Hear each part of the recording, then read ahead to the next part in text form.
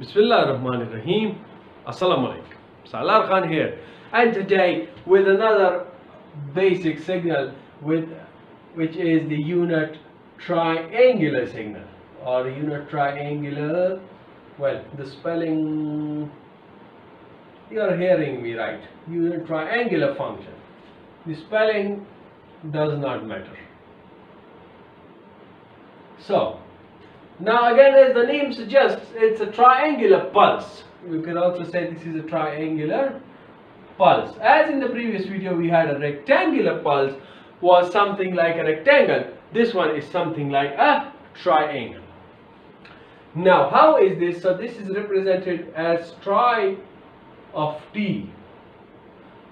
This is equal to t plus 1 when the time is between -1 and 0. Do we have the equal sign? We have. And similarly this is equal to -t plus 1 when the time is between 0 and +1. Now I would draw the graph through a proper method. I would first prove it for you guys. Now from the equation of line we know, I would write over here equation of line. This is what y equal to mx plus c, isn't it so? In our case y is tri of t, right? Y is tri of t. X is what? X is t. So if you have a look to the first equation, m is 1. M is 1 means what? The slope is 1. The slope is 1, isn't it so? And the c is what? It's the y-intercept, which is also 1. So which means that it would cross the y-axis at point equal to 1. The slope m equal to 1 means what? The tangent of theta is equal to 1 and slope is equal to 1 for a theta equal to 45 degrees. So which means that this is a line making 45 degrees passing through y equal to 1. Where is it starting? So the limits are -1 and 0. So that we can simply find out from this equation, okay? If you have tri of t is equal to t plus 1. So let's say tri of t is y, okay? So y is equal to t plus 1.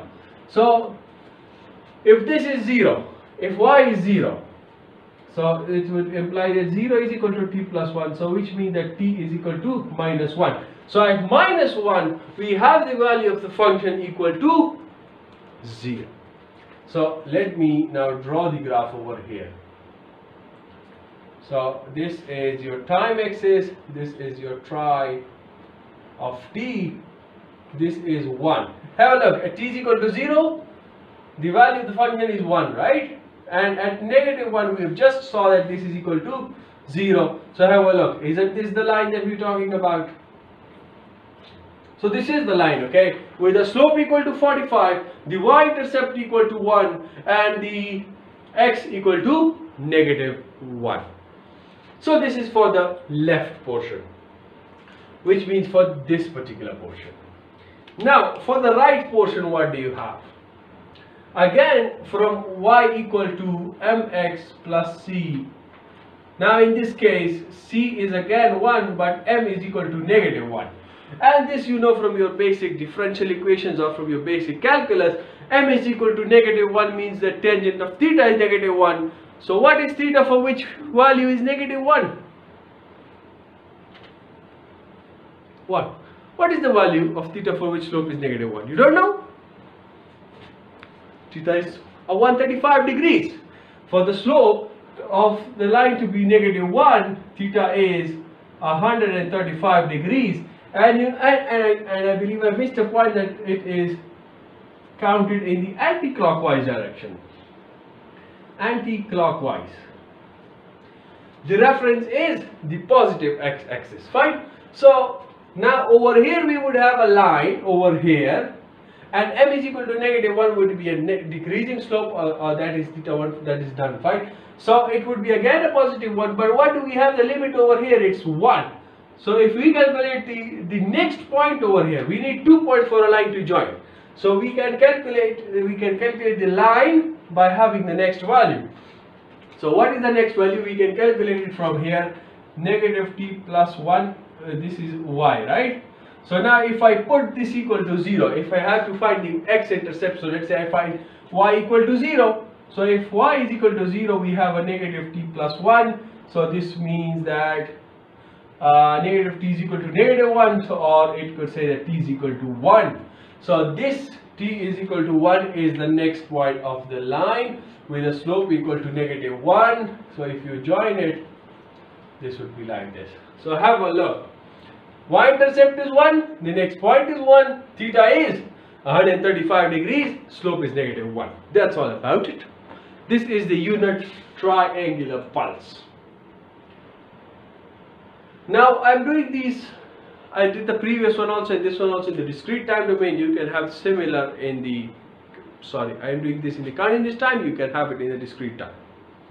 So this is all about the introduction. Now we check if this is an even signal or is this an odd signal. Even, odd.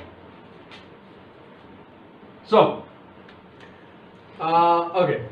So what you do is you flip the signal around the y-axis. So if you have triangular of negative t, so have a look. This is symmetrical about the y-axis. So again it's the same thing. Which means that the triangular of t is equal to triangular of negative t. So this implies what? That this is an even signal. Is that okay? Now the next point is that if you check that if this is a power signal or an energy signal. Now I will tell you directly that this is a finite duration signal. So this is what? This is an energy signal, isn't it so? But this is just for an MCQ point of view. You are given an objective, you just say this is finite duration, so this is an energy signal. But if you're doing in your paper, so you would not have to do it like this. You have to do it through the proper formula, which is that the energy of a signal is equal to integrating from negative infinity the modulus of the function squared, and you integrate it with respect to t. You have to do it by this particular method. So which means that from negative infinity to negative 1 the function is 0.